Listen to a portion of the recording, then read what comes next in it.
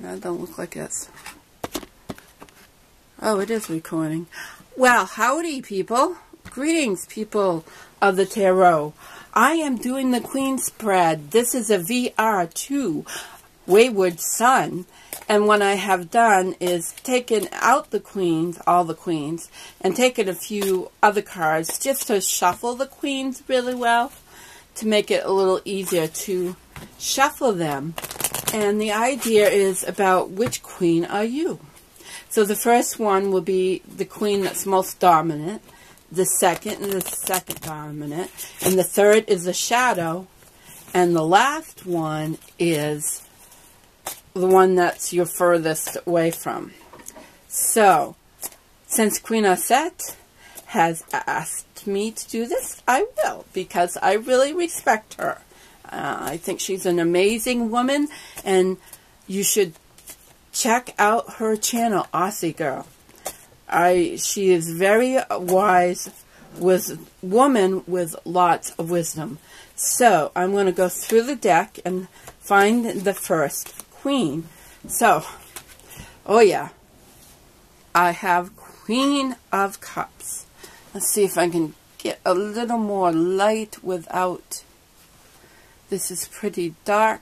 And I thought I would read. This is a journey through the into the hidden realms. So I thought I would read from the book and see what they really have to say. So they're saying right now on top, I am the Queen of Cups. And it may take me a few minutes because they're not all together in the book. So I got to find cups, and then we can... They're not long to read. Entering the chamber, dark yet luminous, you are greeted by exquisite music softly filling the empty space as if it was coming from the very air itself. The notes have a strangely tangible quality and feel as if they are forming trembles that surround your limbs. Relax. You breathe deeply as your heart beats. You feel the music entering your blood, infusing your body, pushing through your skin, as if to join the trembles. You are completely saturated with feelings. She turns, the woman holding court in this fey place. She is soft and inviting, like the deep blue velvet of her gown, like an ocean you would happily drown in. You want to connect with her. You want to sing, paint, write, create something, anything to express the emotions within.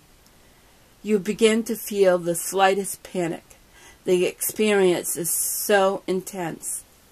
She offers you a beautiful cup of you know not what.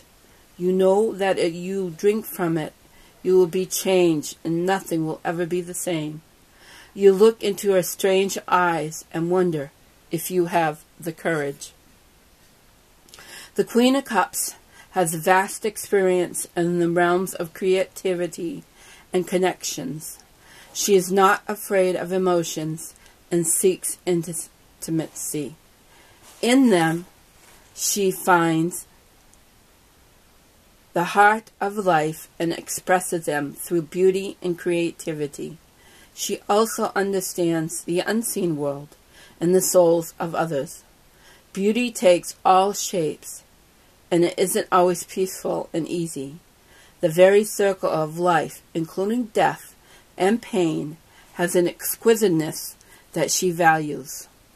Connect with her if you are willing to take the necessary risks to look into her chalice, gaze into the liquid, and scry your own soul.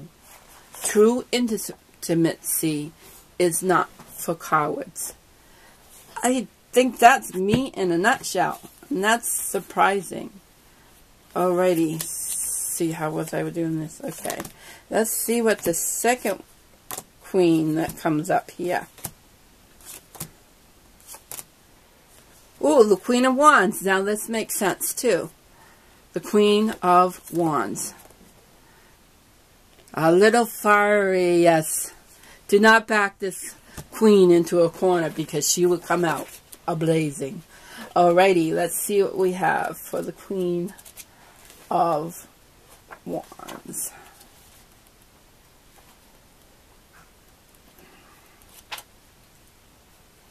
She must be in the beginning of the book.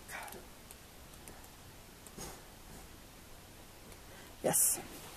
You barely enter the grand hall before she has taken your hand and spun you around. The flowers in the huge bouquet in your arms that you brought to present to her are scattered on the floor, replaced by herself as repellent as the sun itself. Her eyes filled with mischief and a sparkle of danger smile as you ask, "Are you ready? Really ready to celebrate?" You nod, dumbstruck but with a goofy grin.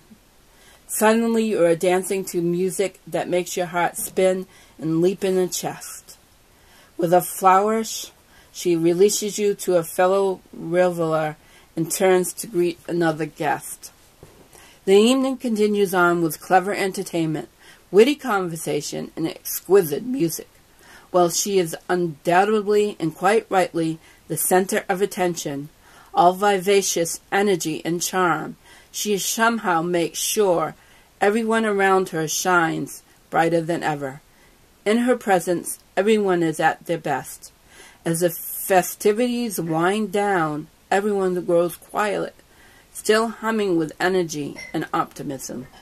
She lifts her glass, and all the glasses in the room follow, light glittering and sparkling off the crystals and bubbles. With a wide smile and happy eyes, she addresses her guests. "To you, my friends, and to life, what a wonderful ride."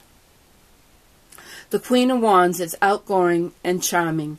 She loves good company and brings out the best in those around her. She is passionate about anything and everything, and brings high energy and a desire to take action to anything she is involved with.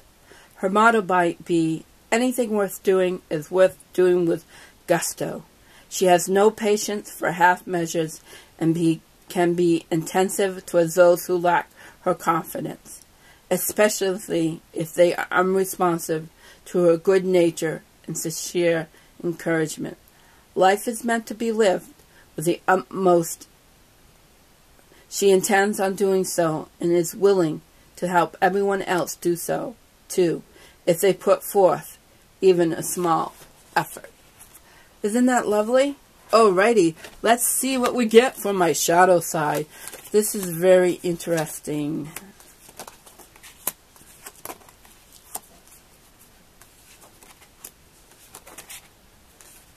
They're going to be at the bottom. The Queen of Swords, my shadow side? I think I need to do some sword practice. What do you people think? Okay, that's pence. And swords.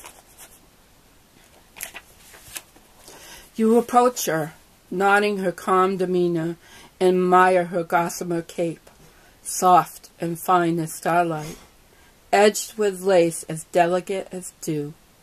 You try not to notice the sword half hidden under her skirt. It's hard not to notice it when everything points to it. The lustrous pearl on her forehead, her fine chin, the beak of the owl mask around her neck, even the lace of her bodice. It all comes down to the sword, with everything you rather ignore. Her mouth curves slightly, not quite a smile. Her voice, cool, soft, invites you to join her. But her eyes don't welcome. They dare. Do you really want to talk to her? Do you really want to hear what she has to say? For she has tasted life, both the sweet and the bitter. She can discern truth from beguiling illusion. She can dance through the shades of gray and find the heart of the matter. Oh yes, she is wise and quite articulate. Come, sit, her voice invites.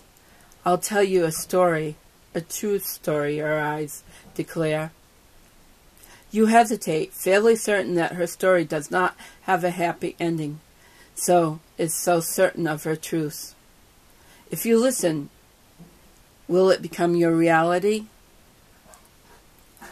This card represents a person with a lot of life experience, and not all necessarily happy. She is smart, analytical, and honest.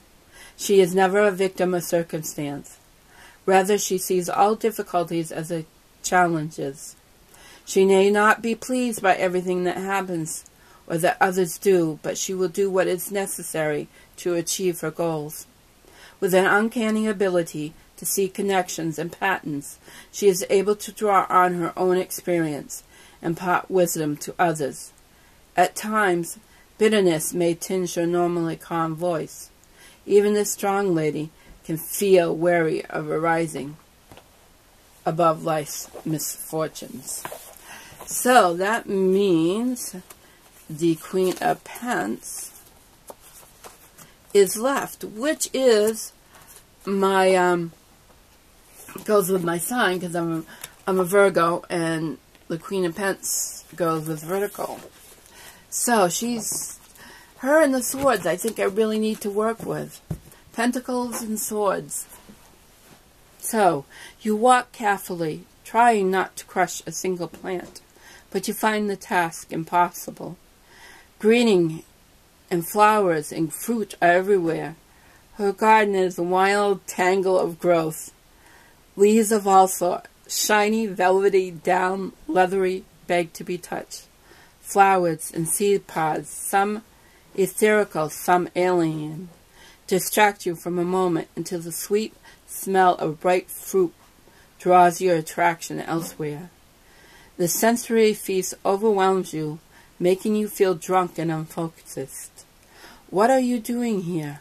You shake your head, hoping to clear your mind. Looking up, you see her. She stands in the center of the flora cornucopia, still and silent and overflowing with sensual abundance. Her jewelry, crafted from treasures from deep within the earth, glow with powerful energy. She is eminently physical and yet pulses with life force that seems beyond anything as mundane as flesh and blood. She reaches up and touches the flower of a tree. As a drop of dew caught on a petal falls to her skin, tracing a tiny rivulet down her arm, the flower transforms into a ripe apples. She takes your measure, and even though she seems to find you wanting, she hones out the fruit she just plucked from the tree. The Queen of Pentacles loves life and appreciates and nurtures beauty. She understands it all, not just the aesthetics, but also deep inner workings. The physical world, solid and lush and sensual, is just energy moving very slowly. Knowing that, she can work with raw elements of the world, co-creating and manifesting to her will. Her will, her heart's desire, is to care for the world and all beings. She is willing to share her knowledge, but only as a recipient can handle the responsibility. And that is that. I hope you enjoyed this. I hope you stayed with me. My reading got better as I went along because I'm not used to reading out loud. I really feel like the Queen of Pentacles is more me, but I can understand why she's in the background right now. And I can understand totally why this makes sense to me at the moment. So I really need to work on my swords. I need to practice that mental fortitude. So I hope you all enjoyed this. And thanks for watching, my people of the tarot.